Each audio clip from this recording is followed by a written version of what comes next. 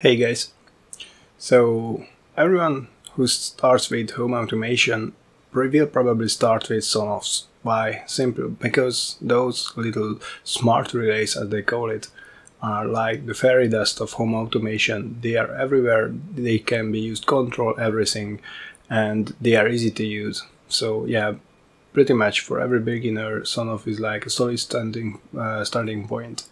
However, there's one caveat, is that Sonoffs shouldn't be wired like this or this, and definitely not like this.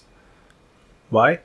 Because it means wattage, it's dangerous, it can set your house on fire, it can kill you, so safety first, right? Okay, let me show you how to do it without making professional electricians cry.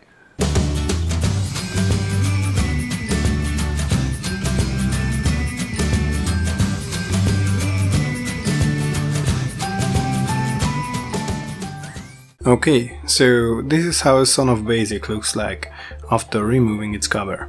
So you can see here's the top part, bottom part, two small covers, a few screws, and the unit itself, containing everything you need. Wiring is pretty simple. It has terminals on both ends, one for the neutral wire, one for the live wire. Also, it is marked on the cover, so you can't really miss it.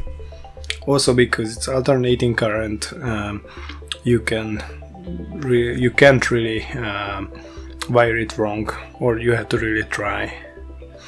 Anyway, point is that if you check the PCB, you can see that the neutral line is just a pass-through, so nothing really fancy there. Regarding the live line, the logic and the relay itself is just connecting or disconnecting these two ends of the live line. Again, this should be familiar. I mean, this is not a new product. There's a lot of tutorials out there about how to flash it with a custom firmware and so on, so I assume that you have seen this. So regarding how to wire this properly, you might remember that normally there's a third wire in an electrical cable, which is the protective ground, and the creators of Sonoff didn't really care about that. I mean, this device is nice and all, but doesn't really provide means for the protective ground, for connecting the protective ground. And the enclosure is pretty tight, so you don't really have place to run a proper cable. Just if you put it together, you can see that this is the space you have to play with. And if you take a look on the cable, then normally you will have a thick cable like this with 3 wires, and it won't really fit. Why you need a cable of this thickness? Simply because it has been proven, and it has been documented also, that these devices can indeed handle 10 amps. But most people use cables which can't. So if you don't want to burn your stuff, then use a proper cable rated for 10 amp. And the cable rated for 10 amp will be just too thick for this enclosure. You can try using larger screws and probably end up with something like this, but to be honest, doesn't really look that good, doesn't really look that stable. So what can we do? Well, 3D printing for the rescue. I've been checking for something else on Thingiverse when I bumped into this, that actually there are a lot of custom enclosures for Sonoff Basics. Here's one that I have printed just to try. I really like the design because it uses the top part of the original enclosure. So let me show you how does it look like. So you drop those and put the unit there. Original enclosure top there, then two covers on each side, I mean one cover for each side, gives you an enclosure which is a bit larger, but as you can see here, gives you more space for the cable.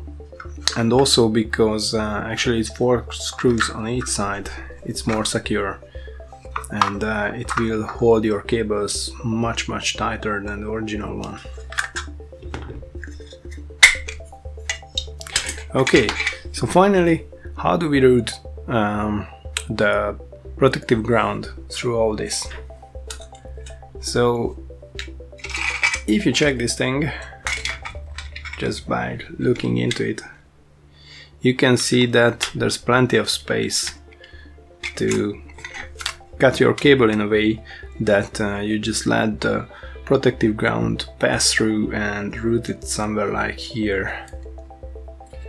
Unless you overload your Sonoff, it won't heat up, so the cable won't get won't melt or something like that. It's pretty safe to run it here. And now with this enclosure you have the space to also secure it on both sides.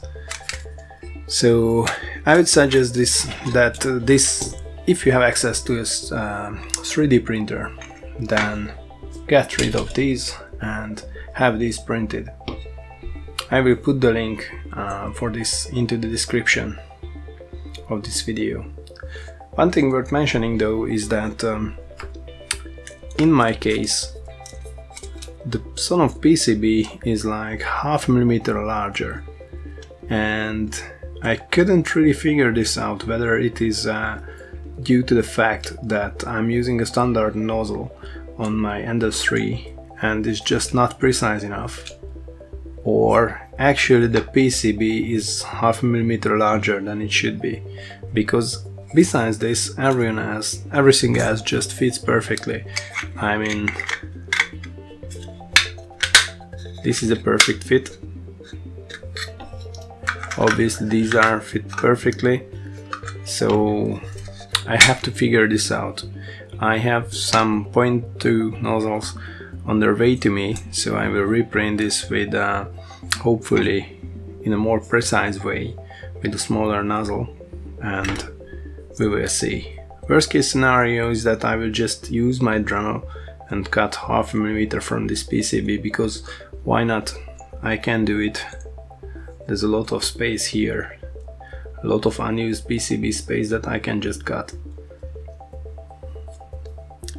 Okay, so that's my idea about safely wiring a Sonoff Basic.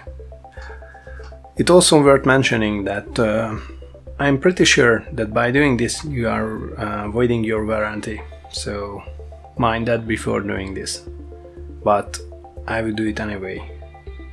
These are cheap, and not like I will send them back to China if any of those fry or stops functioning or stuff like that. Hey, thanks for watching this video. If you liked it, hit like. If you want to help my channel and see more of my content, hit subscribe. If you want to check out behind the scenes and want to know more about me, then follow me on social media. You can find the links here. Thank you again, and see you next time.